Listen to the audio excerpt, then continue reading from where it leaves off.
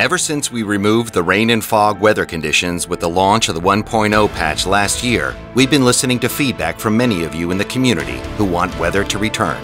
Different weather conditions can drastically change the way you play PUBG.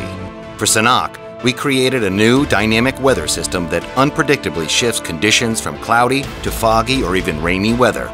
We believe that this sort of rapidly changing weather system made sense for a small Southeast Asian island like Sanhok.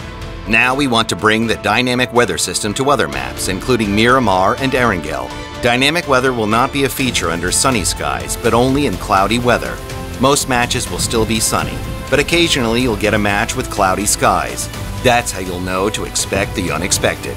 We expect these unpredictable weather changes to impact games sort of like care packages, a random in-game event that opens up opportunities for strategic decision-making.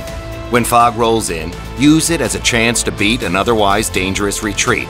Or when the rain starts to pour, take advantage of the noise to creep up on opponents. Dynamic weather will come to all maps on live servers starting August 8th.